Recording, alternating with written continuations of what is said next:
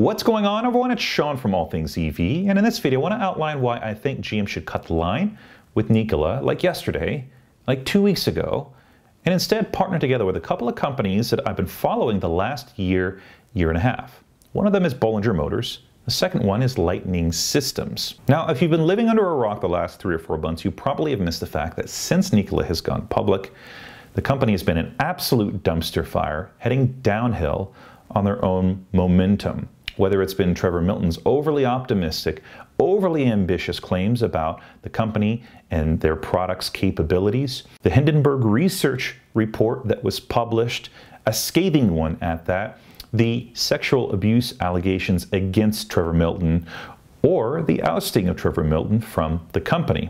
And during that time, GM and Nikola announced that they would be doing a partnership where GM would take an 11% stake in the company in exchange for producing the Badger. Now, the one interesting thing that I never really understood was GM was going to be using their own electric drivetrain, the Ultium, as well as their Hydrotec fuel cell technology. The question to me then became, what was it that GM was actually interested in? Was it being associated with a new automotive startup? Or was it the interest in getting into the semi-truck business with their fuel cell tech? Regardless of GM's interest in Nikola, I think it would better serve the company if they dissolve the partnership and look at other companies that actually are much further along in their product development and technology. Bollinger Motors is the first company that I think GM should consider investing into. They've got an SUV and truck that will hit production late 2021, and they've actually got real products that have been on the road being tested, and their capabilities are actually really impressive. Their trucks will have a 5,000-pound payload, a 7,500-pound towing capacity, an 8.6 cubic feet frunk for your frunk puppy, 113 cubic feet interior, a 200-mile range.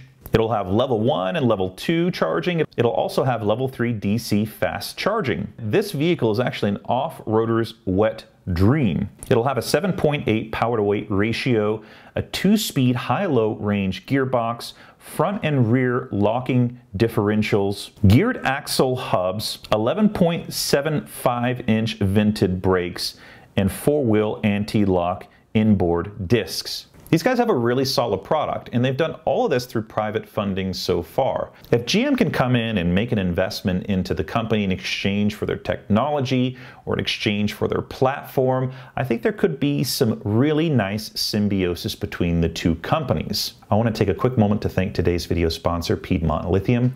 They're publicly traded on the NASDAQ at PLL. And you may have heard that they signed an agreement with Tesla to provide spodumene hard rock that will then get processed into lithium and go into Tesla's electric vehicles. I think that they're going to be an important player in the lithium space, and I think you should check them out. I'll put their website in the video description, and let me know what you think. I'd love to hear your thoughts on the company. Now, back to the video. Now, the next company I think GM should invest into is Lightning Systems. They're a company that takes gas and diesel trucks and converts them into electric. They develop their own electric drivetrain using third-party vendors and their own software to be able to manage the BMS. They've managed to corral in some very impressive brands that are now using their electric vehicles like Ace Parking, Amazon, DHL, and California State Hospitals. This is a real company selling real products, and I think that if GM could make an investment into them, they might be able to use their technology to further their Class 8 ambitions. Now, I've had a chance to talk with both of these CEOs, and they're as genuine as they get. You don't hear them making overly ambitious claims, and I think that both of these CEOs would say they prefer to let their products speak louder than words. What do you think? Do you think GM would be better served by partnering with companies like this over Nikola? Sound off in the comments down below. Sean Mitchell, All Things EV. A big shout out to Patreon supporters for helping fund the channel. I'll catch everyone on the next video.